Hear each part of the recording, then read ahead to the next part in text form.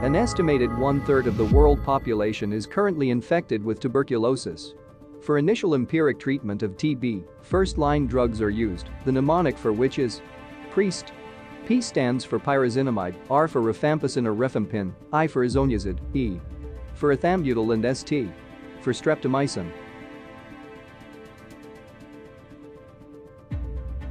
The second-line drugs, however, have either a low antitubercular activity or high toxicity.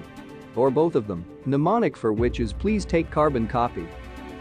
P in please means para-aminosalicylic acid. T in take stands for thiacetazine. A is for amikacin. K stands for kanamycin.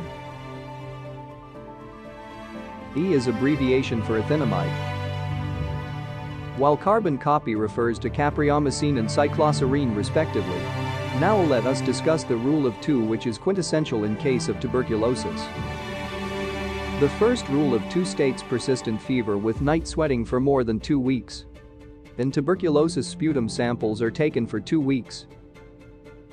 Patients are divided into 2 categories, and there are 2 drug boxes. So this was all in this brief video on TB. We hope you like it. Please share and subscribe to Dr. Decodes. Thanks for watching. We hope to see you again.